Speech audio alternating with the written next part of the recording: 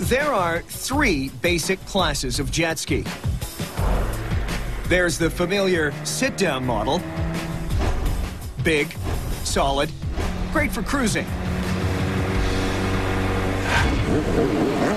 The sporty stand-up model, designed for extreme tricks, but not something you master on vacation. Then there's this guy. A prototype called the Samba.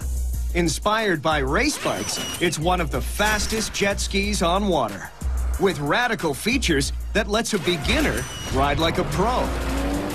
Let's see how it works.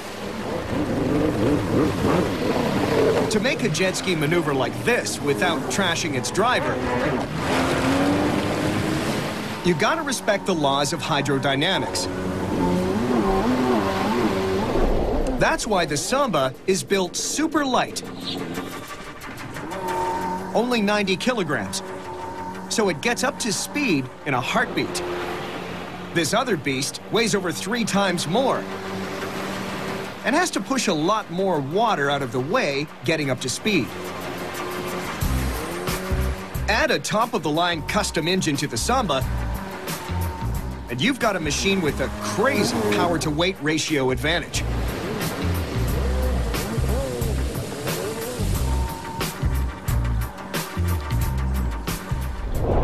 To see what powers a jet ski, take a look at this rocket, demonstrating that every action has an equal and opposite reaction. And all jet skis are water rockets. Push a stream of water one way, the machine goes the other. Its powerful water jet is driven by an impeller, which is pretty much a propeller jammed into a tube. Impellers take water in through a wide opening and force it out through a smaller one. This creates what's called a Venturi effect, where low-pressure water behind the impeller pulls more water towards the blades, increasing its speed. And when moving, extra water is rammed into the housing through a scoop, maximizing the jet effect.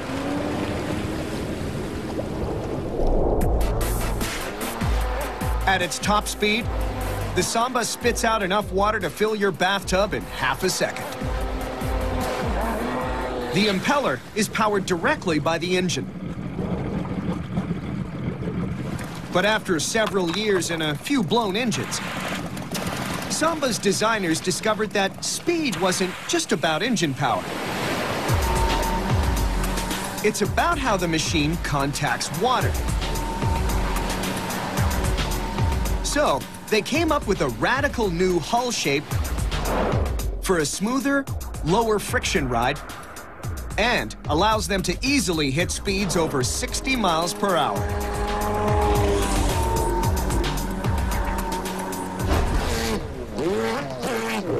All right, it's skinny and fast, but a low-friction ultralight body and a powerful engine are one thing. Controlling them, another.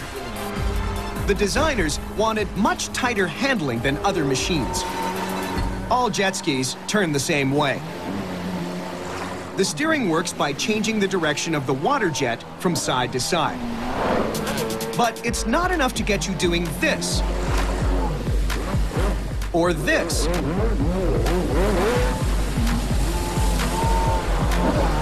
Leaning on one of these won't do much.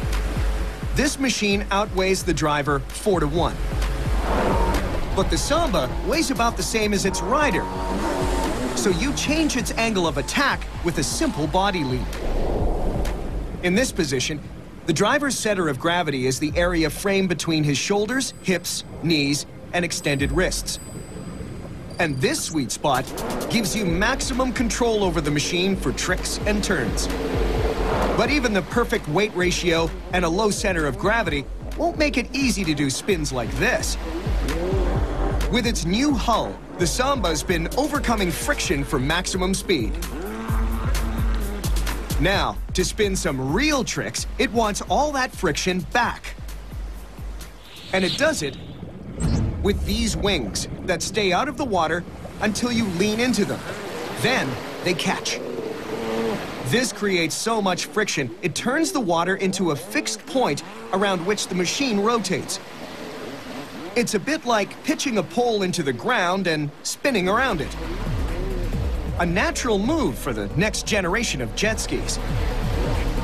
Just don't take it too far. Or on second thought, go ahead.